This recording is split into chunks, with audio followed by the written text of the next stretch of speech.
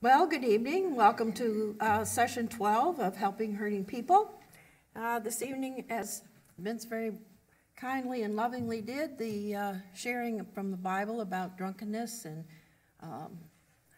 that need for something outside ourselves, that intense lust that we have for something that is a sinful lust. And what I hope to do this evening is my part in this is going to be to help you talk with people about these particular things. Someone who is active in their addiction generally needs some kind of professional help, AA, NA, something else. They really need to have someone come alongside them that really understands this particular thing and are really capable and able to help them. Now, part of your job could be to assist them in getting, to something, but to really spend time trying to counsel or do that with people who are addicts or are active in their addictions, it's probably best to get them enter into the system that's already there to help them.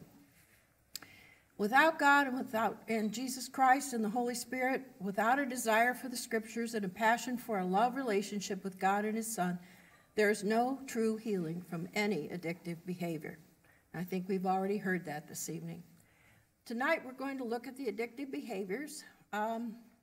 Many times we just leap to thinking that it's going to be alcohol and drugs, but as Vince alluded to, there's a lot of other kinds of addictions. It can be gambling, pornography, it could be food, it could be shopping, it could be, there's a lot of things that we do that are by an addictive behavior. It's one that we go to God at night and we pray. We say, God, please help me in the morning. Please help me not do this today, please. And then the next thing you know, 15 minutes later, an hour later, by the evening or whatever, we're saying, God, please help me. Please help me again. And we get sick and tired of being sick and tired of doing the same thing over and over and over again. So, again, without God and without the Holy Spirit guiding and directing us, it is really very, very difficult, if not impossible, to really overcome these things. To be able to help ourselves and to help others, we need to persevere in applying the Scriptures more deeply in our own lives and in our role as a helper. Because when you come alongside people who are struggling, if you're not grounded, if you're not really settled in the Scriptures, if you don't have your own self pretty clear, you don't have to be perfect. I'm not perfect. Oh, well. Anyway, to have yourself be grounded in the Scriptures and knowing then that you are listening to God and He is then helping you to say the words that need to be said and take the actions that need to be taken. The main part of being a good listener is to show others how the gospel message, which is growing in Christ too, meets our deepest needs. We never cure sin. We contain it. We can be delivered from the lust, which consists of thinking and passion for something sinful, and healed of the physical damages of the sin. But the biggest consequence is we will always have to be on the alert, being very vigilant to keep ourselves away from any temptations. We can never let down our guard. If you talk with someone who has been in, let's say, an alcoholic for 20 years or more, this is something that you're going to hear from that person that's been clean and sober. What they're going to say is that person continues to go to meetings, chooses carefully where to hang out, selects friends with wisdom, is diligent to watch for stressors and negative thought patterns, continually works on reading Scripture and have prayer and service to God. Whether it's alcohol or anxiety, drugs or depression, we can be more than a conqueror. Christ took care of the problem of sin. Now we have to be obedient and not sin anymore. This sounds simple. And until Christ returns, we're going to have struggles and traumas and temptations. But one of the things that we need to also look at tonight is that for every alcoholic, drug addict, or any other kind of addicted person, there's a person or someone around them that helps sponsor them in their addiction. That's a codependent. That's the term that people use, a codependent.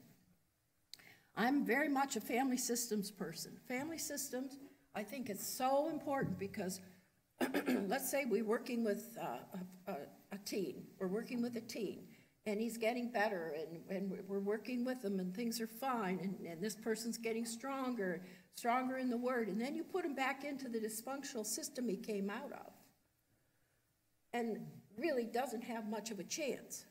He's got to be in a system that has been worked on so that the dysfunction now isn't there, and that they then can support the changes and really, say, great, this is wonderful that you're changing. But what happens many times is that when someone who is in recovery or recovering from whatever it is tries to make these changes, the people who are closest to that person don't like the change. Why? Because one of the things is they still see the person through the filter. Oh, well, I can't trust her. I can't trust him. I can't this. I can't that. And so you're looked at. The person is looked at through this filter. And then the other thing that happens is that the family or close friends don't know how to act now. I know how to control you. I know how to make things nice here. We'll talk about this in a minute, how different ways that people, make the addiction okay. I know how to control it.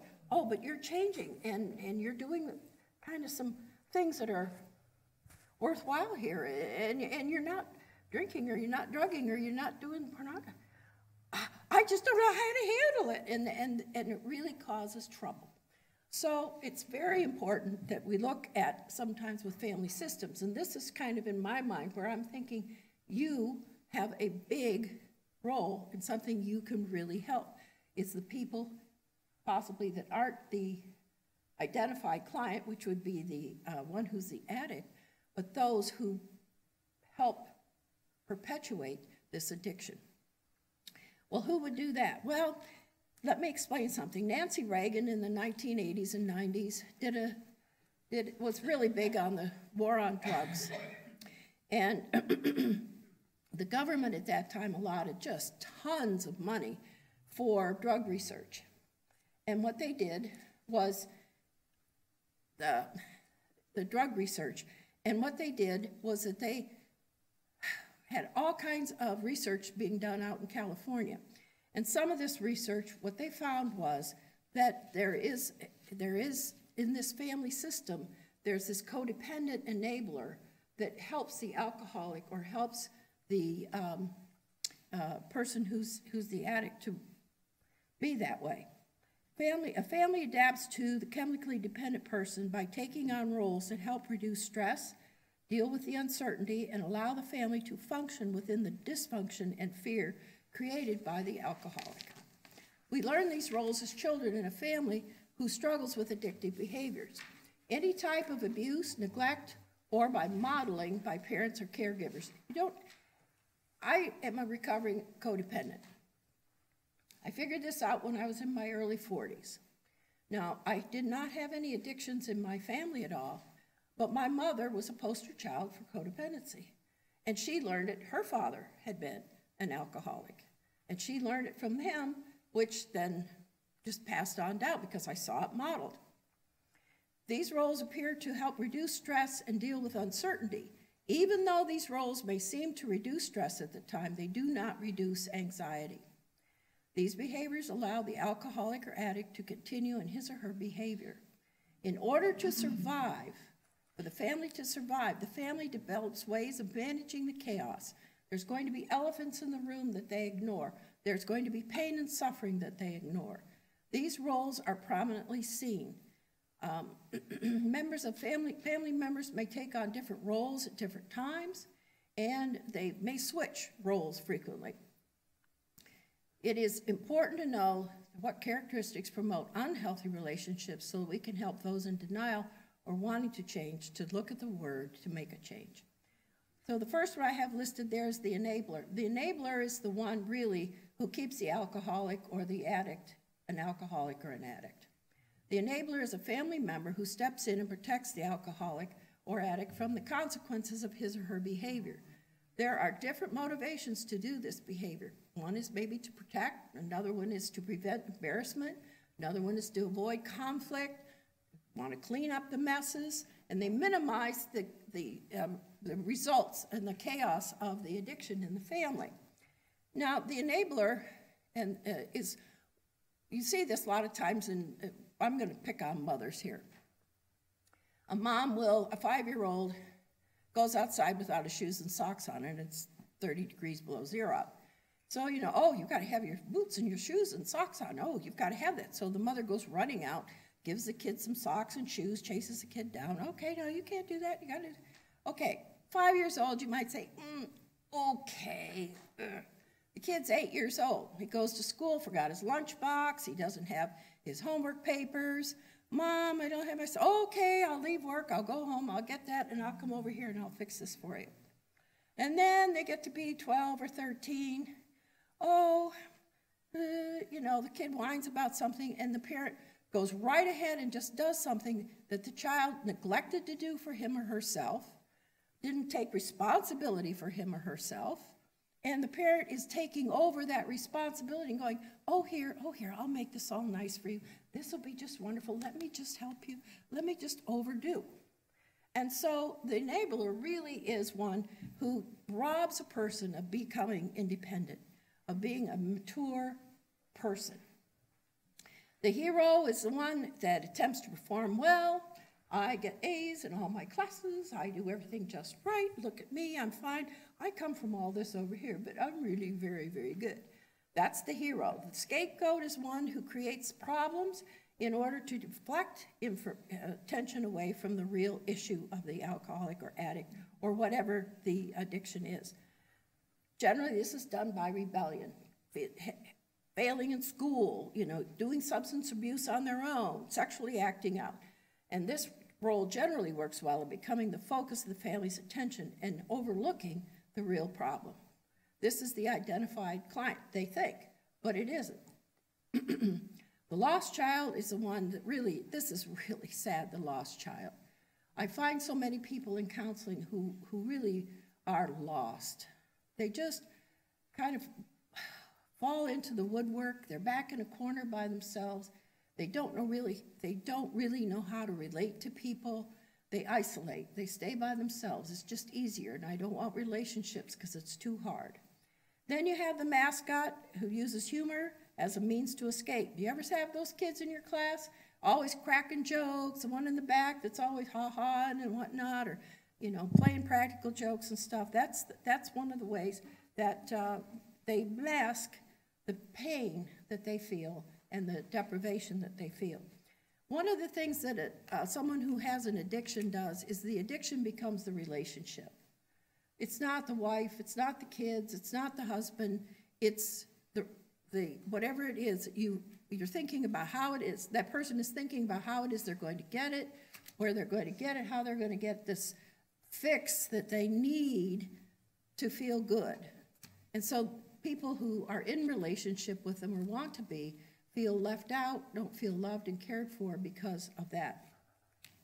While an addict is forsaking all else to take in a substance or whatever, she will die or hit their bottom unless someone else is taking care of the things needed to actually survive, such as food, shelter, finances, and relationships.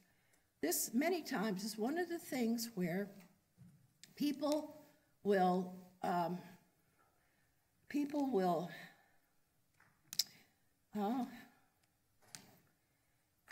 they say that an alcoholic or drug addict has to hit bottom. They just have to hit bottom. Sometimes I wonder what the heck the bottom is, because I would have been flat out on the, just gasping for air at what some of the things are that they just put up with. And so, where is this bottom? Don't know. But it is important to understand that there is the one, and it's enter the codependent. For the alcoholic or addict, the solution to his or her problems is the drug of choice. For the codependent, some of the solutions to his or her problems are overstepping boundaries under the guise of helping. That's, taking the lunch and the gym clothes to school, coming to the rescue of someone. Oh, I would call work and tell them that you can't come in. Doing God's work, helping the family stay together. The unhappy truth about the codependent behavior is that as benevolent as it can look, it serves the giver more than the receiver. And that's hard for us little recovering codependents to hear, because we think we're just wonderful givers. Oh boy, I'm just over here and I'm just helping you out and I'm doing all this for you.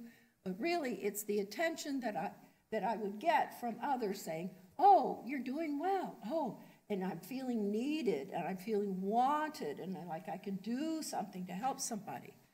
You know, that can be fine. There's that middle ground, 40 to 60, bell curve, you know, the middle area there, 40 to 60, that's a healthy area. Yes, I am helping. Yes, it is good. If it's godly and done well according to the word, but if I'm doing it out of the need to feel good, need to make this person feel better so I could feel better, then that is really sin. So a safe place for the addict is, you know, whatever the addiction is, that's a safe place for them. That's where they feel okay. Even though I hate it, even though I despise it, even though I know it's causing chaos around me, this is where I feel good. The neediness and approval of others is a safe place for codependence. One who has addictions need to be treated by professionals. Most of what you can do as a helper is to work with a person in the family who needs support. Looking out for the role the person takes in the family is important to assist that person to not be in denial of the role and to go to the word for support and assistance. Codependents look good, and they really try hard to look good because, you know, that's what I do. I martyr myself for this addiction. I martyr myself for, you know, what it is that's going on in my family.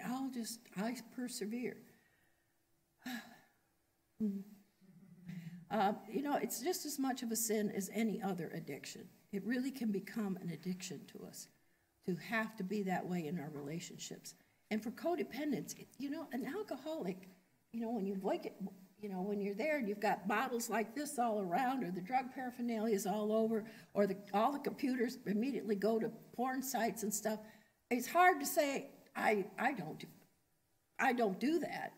But what codependent, it's hard for that person to say, yeah, that's what I do, that's what I am doing, because they're convinced that what they're doing is right and that I am helping. How can we help people who battle with repeated patterns of addiction? One is, we talked about, Vince talked about earlier, certainly acknowledge the sin and don't be in denial. Be specific about what it is that you're doing. Pray daily for forgiveness of sins, because sometimes we get so bogged down, oh my gosh, I did this, I can't believe I did that again. And then hating and loathing self, that's wrong. That's sin in itself. We have to go to God, allow us to grieve the loss, to forgive, and to forgive ourselves, allow God to forgive us. Have genuine godly sadness and grieving for our sins. Godly sorrow brings us to repentance. It is important to grieve, but we can't just say, oh, well, you know, it's a disease, I can't help anything about it, or, oh, well, my father did this all the time, so why shouldn't I? Or, oh, my mother was, no, no, no, no. 1 Corinthians 7 gives us a great list for helping people in a systematic way to deal with sin patterns. And this, Vince covers this in his book, Sober and Alert. It says in the ESV, for see what earnestness this godly grief has produced in you, but also what eagerness to clear yourselves, what indignation, what fear, what longing, what zeal, what punishment. At every point you have proved yourselves innocent in the matter. We first of all have to acknowledge, what this is telling us is we first of all have to acknowledge that we need God and believe on Jesus Christ, God's Son. We need to admit that without him we live in darkness and the only way to light is through Jesus the Messiah. We have to pay attention to what we are thinking and doing, guarding our minds, being ready to really think about what we're thinking. Do you think about what you're thinking? Can you help someone else to think about what they're thinking? What it is, it's like, I use this idea that your mind is like this box, and there's a door on this box like this, a little trap door. And I'm very simplistic, and as you all know, but good thing Jerry's not here. And then I have this little man at the door, I like a man, I like the soldier. He's there. He guards the word. He's the word. He represents the word. Okay, so a thought tries to come in. Marianne, you're an idiot. You're stupid and you can't remember things. Dr. Mozo looks at it and he goes, huh? What? He takes his sword and he smacks it. Get out. And so the trap door goes like this, and it doesn't go in my mind. All right? So another thought comes in. Gee, God really loves you. Look what he did for you today. Blah, blah, blah. Come in. Oh, yes, this is great. Trap door opens. In goes the thought. I think about the thought. Every thought needs to be under the obedience of Christ. It's like Christ at that door. He's the one to search. The word is sharper than any two-edged sword. What we put in our minds, we have to see that it's pristine. We have to see that it's holy and good what's in our minds. When our minds work like that, they're getting healed. God heals them. They change our neural pathways so that we can think the way we want to think. And it's just wonderful, the healing that it does for our bodies. The hormones that are just coursing through our system are healing us. The Holy Spirit heals us. And so when it's all managed by our thoughts, I'm going to have that extra piece of cake because it tasted good, and why not? Just celebrate. Get out. Go. No cake. But if I put it in my mind and I dwell on it, I go, that cake really is good. I really shouldn't have some. But I really like that cake, and that's chocolate cake, and I love chocolate. If I start that, that's how sin conceives itself, and then I act on it. A couple of times recently, I've noticed this last week, there were 2 or 3 things that came in my mind. I mean, I'm like, what the heck? Where did that thought, what? And I just went, no. And the sword came out, smashed it, and I stopped thinking about it immediately. I didn't even entertain that I had entertained that thought. That's what we have to do. Now, do I do that all the time? No, unfortunately. But enough so that it really is helpful. So I hope that helps you kind of figure out the thoughts. We want the thoughts of God. And we have to discern, is that thought according to what the Word says? Way back many years ago, we were at a big conference way out in Ohio. I don't know, there were thousands of people there then, if I'm thinking of the right conference. Anyway, Dr. Wirrell stood up and he said, would you like to have your thoughts on the TV monitors up here? And we all go, ooh, ooh, ooh, you know. But that's how, do you want your thoughts to be on a monitor? Would you like to see them up here on Sunday morning? You know? Gee, how come she's wearing that outfit again? You know, whatever it is, you know. I got up early for this, you know. Somebody's off key in the music, you know. No, we have to keep every thought under the obedience of Christ. All right. So then take responsibility for the sin patterns that you do. We can't make excuses. There's no reason why I'm standing at the refrigerator. I can't blame Bill because I'm standing in front of that refrigerator looking for something to eat. I can't blame anybody but me. I'm the one that does that. Grieve your sinful thoughts and behavior in a godly way. Flagellating yourself over and over and over, that's beating yourself like this, you know, with a big whip thing, doesn't help. And if it's appropriate, make restitution for our behaviors. A person with good boundaries is not a codependent. Boundaries is a wonderful system that has been written about for quite a while now. In this book by Cloud and Townsend, if you have any question about boundaries, I highly recommend you read this book. It's just too much of a whole thing for me to get into right now because we just don't have the time, but this is excellent. It's an excellent book to give to people, but it helps you to figure out what is mine and what is yours. What is it of this that I need to work on, and what is it that I need somebody else to work on? This is his part of it. This is my part of it. This is what I can affect. This is what I can make some difference in. This person has to do that. I can't reach over here and get into that person's stuff, and nobody can. I shouldn't let people come in and take and do for me or take and do my stuff and let them do it. We have to be independent. We're independent, but we're interdependent. All right.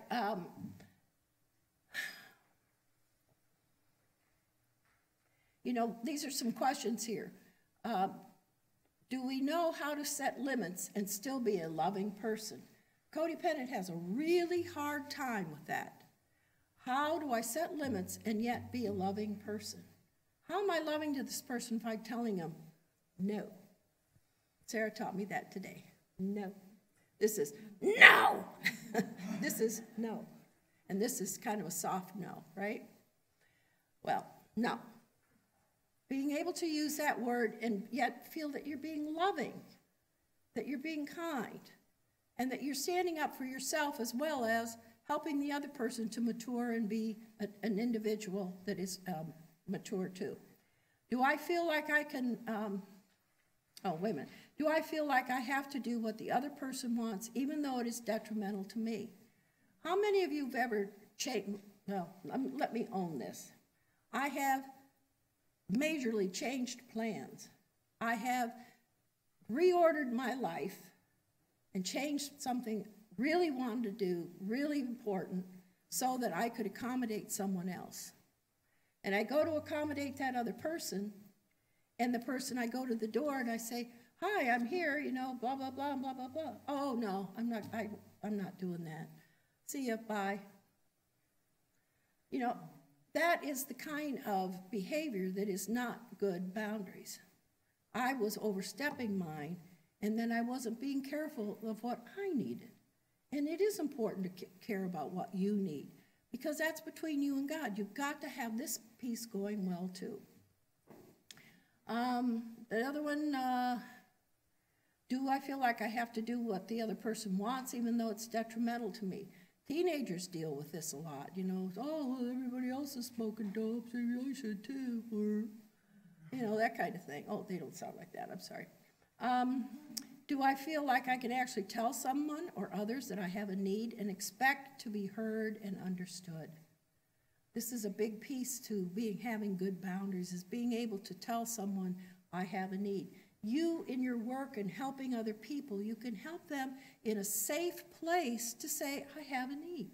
This is something I really want. And you listen with your excellent listening skills, and you reflect back to them, and you acknowledge that they have this need.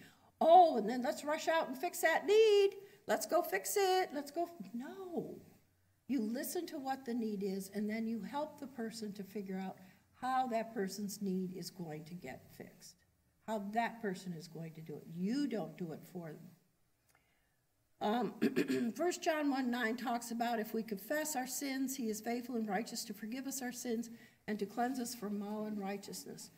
Out of love for God, with the help of the Holy Spirit, we learn to suppress our own lusts and passions and instead have the mind of Christ, thinking his thoughts and doing his works. I would like to look at a little further down where it talks about these things that are bolded here: self-reflection, being willing to change, doing the hard work, read scripture and ask God for wisdom about yourself, be aware of symptoms of abuse, depression, grief, and other signs of woundedness in those you meet, demystify the person's perceptions. What I mean by that is, somebody will say, oh, I'm just alone and I'm probably crazy. You think I'm crazy. Well, no, you're not crazy. You have a lot of things going on. There's this I get this a lot. People say, oh, I don't want to tell you, think I'm crazy.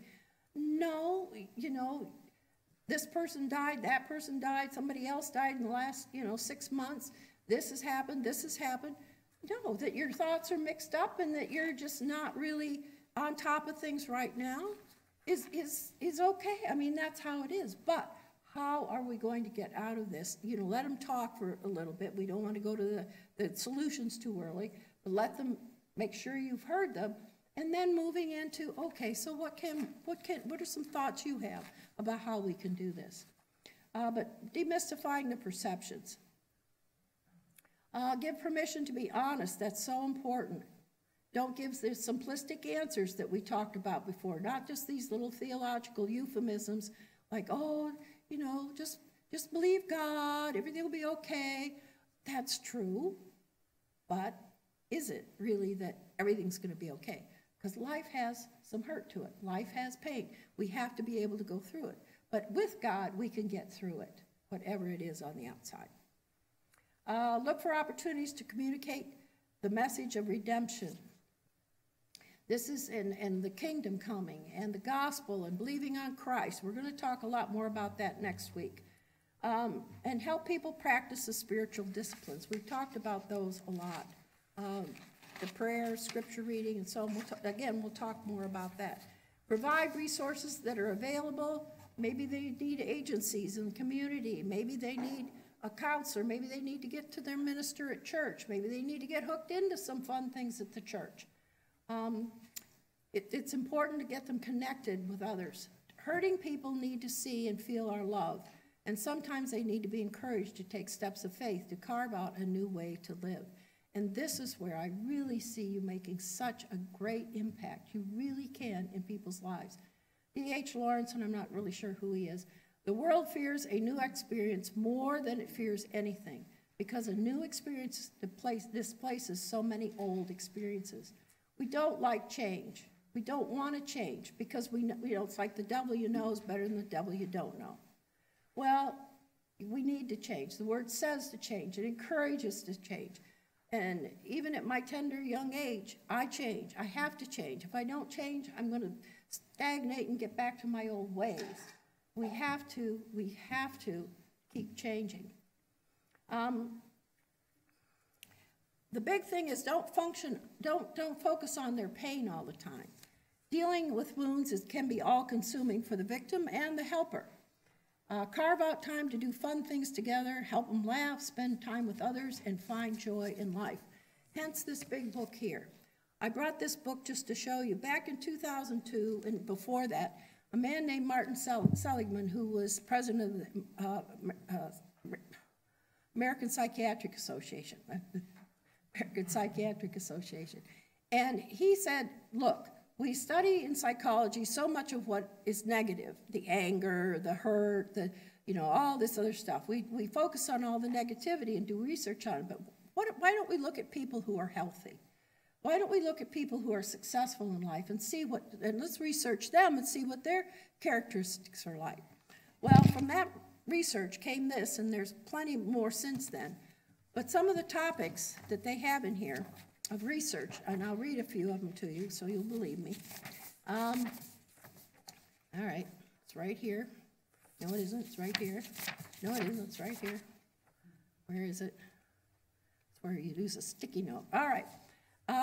For instance, some of these chapters are on, and you're going to hear some of the pop psychology stuff now when I say some things. Happiness and life satisfaction, resilience, concept of flow, positive emotions, creativity, well-being, mindfulness. You hear that? That's the big buzzword now. It's a cottage industry. Optimism, hope theory, self-efficacy, setting goals for life and happiness, authenticity, uniqueness seeking, humility, compassion, gratitude, love, empathy and altruism, toughness, so on and so forth. So you get the idea. These were things that people who were healthy, this is what they did. They were happier, they were healthier, they were a lot of these things. All these things, actually. And so what? So we know this. What they bumped into with all this research is God. People who were healthier, happier, more altruistic, and so on, were people who loved God. They were more, they break it down to spirituality and religiousness. People who were healthier were more spiritual and religious. And actually the more spiritual part than the actual religious part, which they counted as, saying prayers every day, doing a rosary, doing this kind of stuff.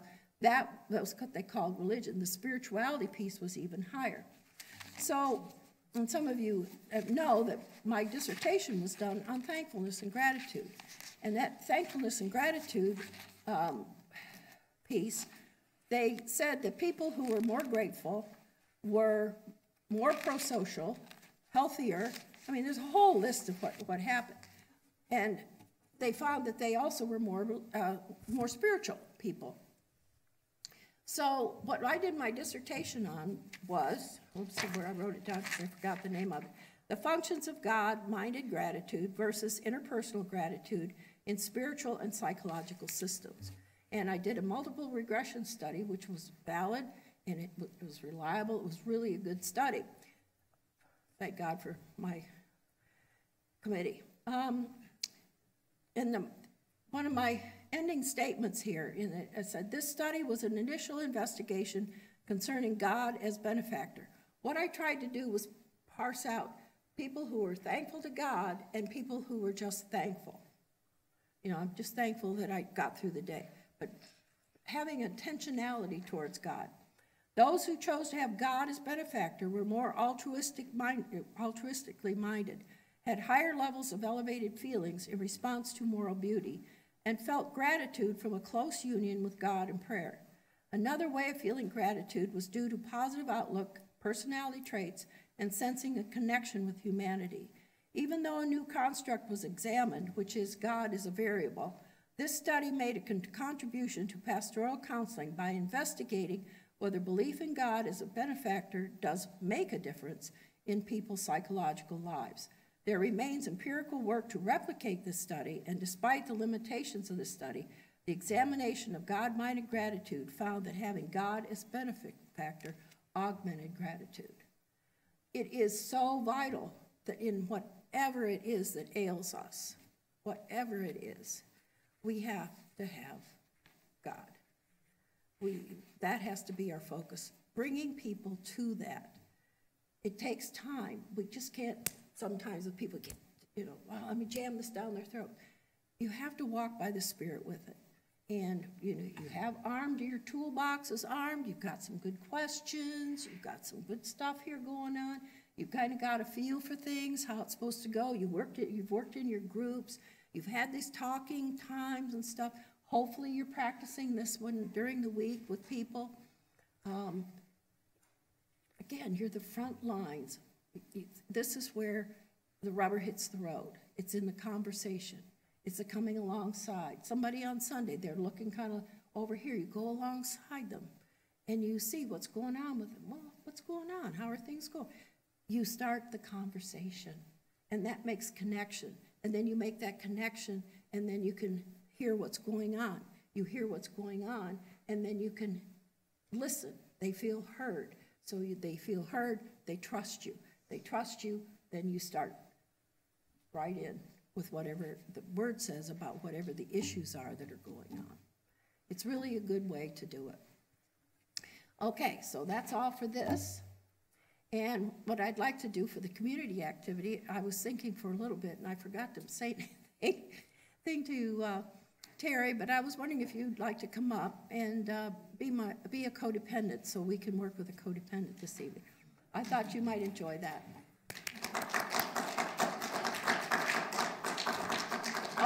While she's coming up here, I would like to recommend this book, Codependent No More by Melody Beatty. It is the primer of all codependent books. It is the one that you would want to read or to have someone else read. And the book that I love, and you can see I have earmarked this on many occasions, it's called The Language of Letting Go.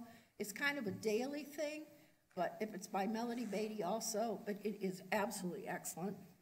And then, of course, the Boundaries book. And one of the books that we use a lot here around the church is this 12-Step Spiritual Journey book. This is a really phenomenal book. In my 40s, this really helped. This and The Heart of Christian Living changed my life. These two things. So, okay. All right, so you have to come over a little close to me so we can talk. We're a little closer than what you'd probably want to be, but that's all right.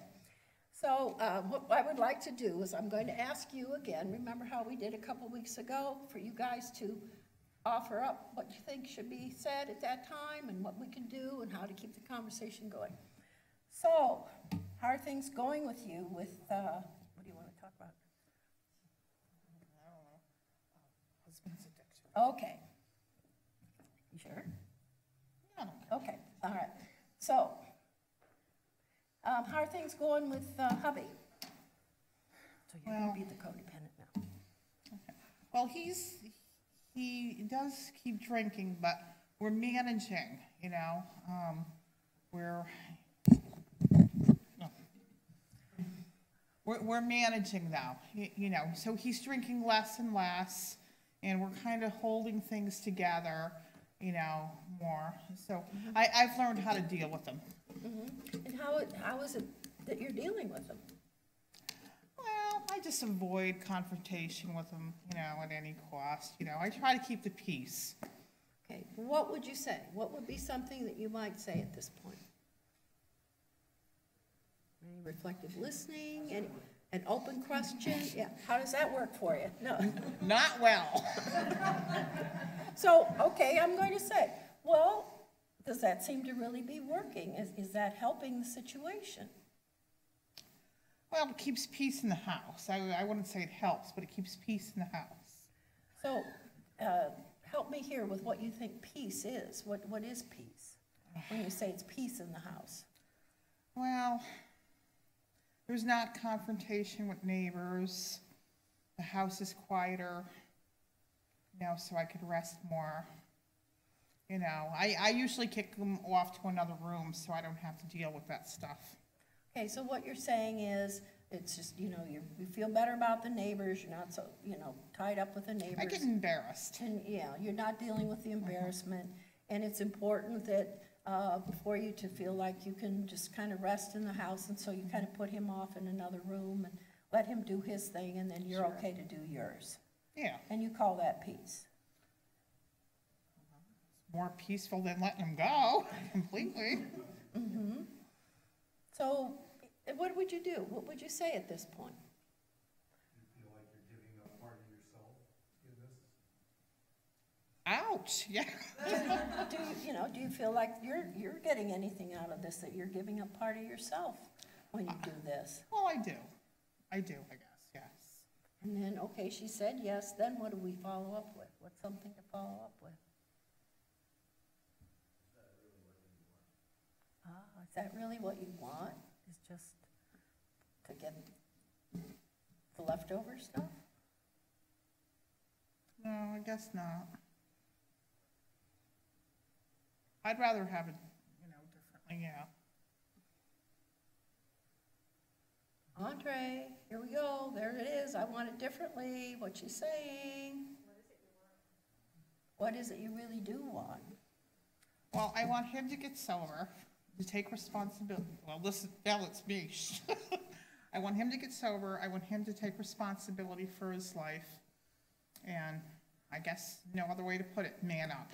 Okay, so what do we say? What would we say? What could we say?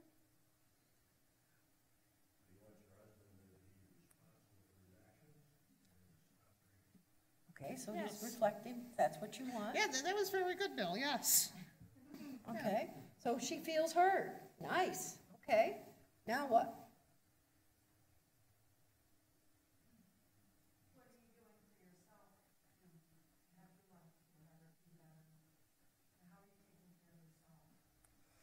Well, I go to work. I pay the bills. I take care of responsibility. That's how I feel good. Matt? So if I'm hearing you correctly, you said that what you really want is for your husband to get sober. Do you think that what you're doing right now is helping you and helping him to reach that goal? Ah, he's making me reflect. No, I gotta say no. No. Now, she's good, I'm gonna put a little parentheses in here. She's really good at one-word, two-word, three-word answers, isn't it? It's hard to draw her out. Now, why do you think that might be?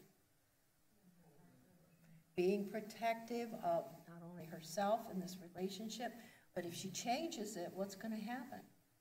She's not gonna feel safe anymore. She's got it all under wraps. I could lose the relationship. Yeah, and she can, you know, have control over all this. This is fine, but as soon as I make a change and I put pressure on him, Then what's gonna happen when you put pressure on him to get man up here? What's happened in the past when you've tried it? He's probably gonna get angry. Okay?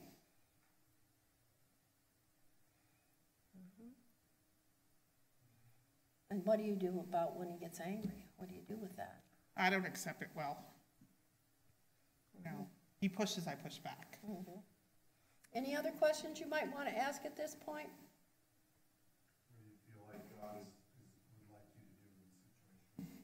Or how, do you have anything from God as far as direction? Because you are gonna have stress in a change, so you wanna be committed to that change before you make it, correct? Okay, I guess I had a hard time following what you were saying. It was a bit long. It was great what you said. If it's more than 2 words, we don't get it over 50, I'm sorry. You drew it out of me. So what do I feel like God would want me to do in this situation? Is that what you're saying? Yes. Okay. Perfect. Yes, I think God would want me to take a stand, even if it meant me being alone and to be dependent on God to take care of me and my emotions instead of me dependent on me all the time. That sounds like some pretty good insight there. Have you felt like this for a while? Oh, yeah, And you struggle with it a lot, don't you? sure. Okay, so thank you very much. Okay. So you see, it really is,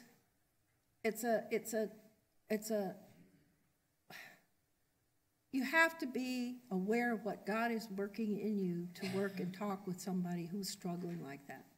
We don't want to take, we don't want to ram her with, well, you should be, you should never let him do this, and, oh, he gets angry, just throw the bum out, We can't do that. We have to be sensitive to her needs and what it is she's going through.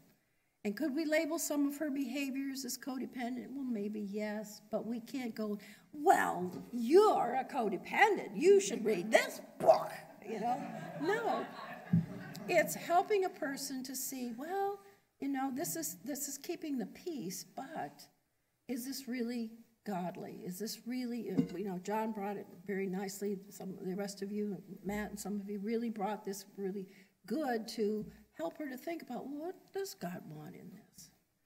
So I don't have anything specific for you guys to work on this evening, but I do think it would be nice if you got into groups of 3 or 4 or 5, whatever, and talk about some of this where you see these codependent type behaviors and where it is that you can intervene and how you can help someone with these behaviors, okay? So it's 8:45. If you want to go, you can go, but if you'd like to stay and do a little discussing, that would be great too. So I love you all, and I'm very thankful for your coming and being a part of this. You've been so faithful. Next week is our last week. We went through this like 3 ways to Sunday, but next week is our last week. And so please do come again, and we'll celebrate, okay? God bless.